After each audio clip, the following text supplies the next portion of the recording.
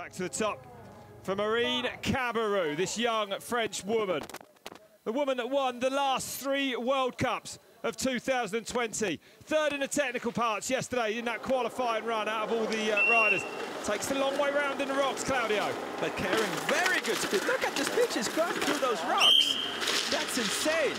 And she was, have you seen out of the start, she was actually pedaling all around the first turn. Now that's some commitment right there as well. 9th at the World Championships, snatches a tear off across. Gives herself better vision as she heads back into the trees now. Well, she'll need it. Is she going to go for this big jump? She's going to go inside. I don't think she's going quick enough. No, she is having a go. Oh, paced it, but still got those pedal strokes in on the face of it and made it up and over there. 7 seconds, nearly 8 seconds. Well, this is what we expected to see from Cabirou. Didn't fire, actually, at the World Championships. Not many of the big favourites did. But a good run. 4th here in 2019. Well, it feels like the season has started now. After Worlds from last week, where we didn't quite know how committed the riders would be. It looks really committed now. 2 of the girls already sending the big jump. Yeah, impressive to see that.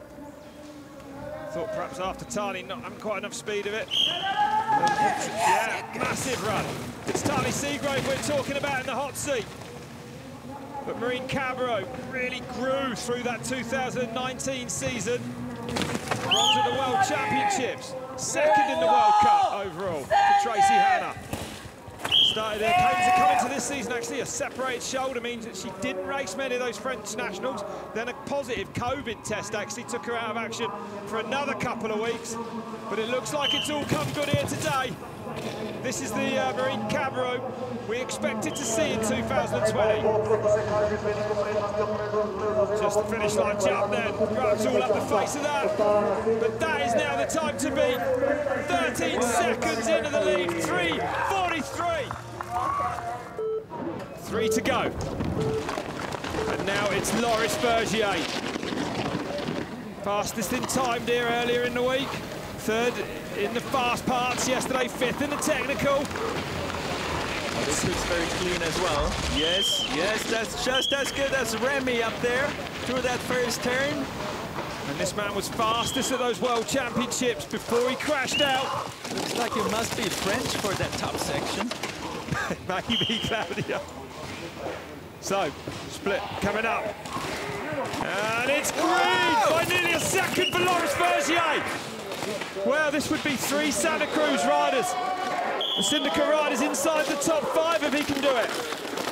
Still a long ways down, but that was super fast right there as well. We'll see right now what it is. Had a massive crash coming off this fire road here a year ago. Fastest through the rocks. Look at that.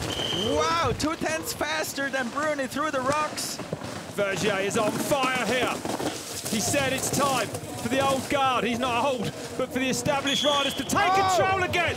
Big slide there. No problem for Vergier. Full commitment here. Is he going to be further into the green? Yes, 1.5 up now then.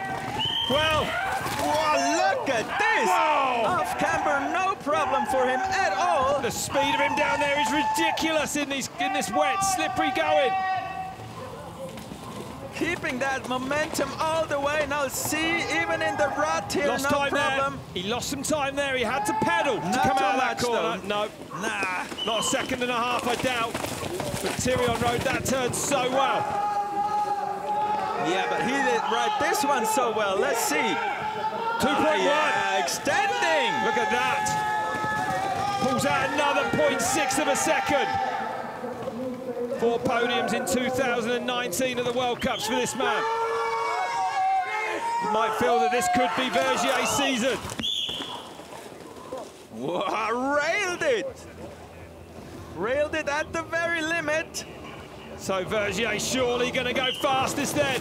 Over 2 seconds into the green at split 4. This race coming to life with these last few riders. The 3:10 of Tyrion is in jeopardy. Vergier goes fastest. It's a 3:07, 2.65. But huge margin, I would say.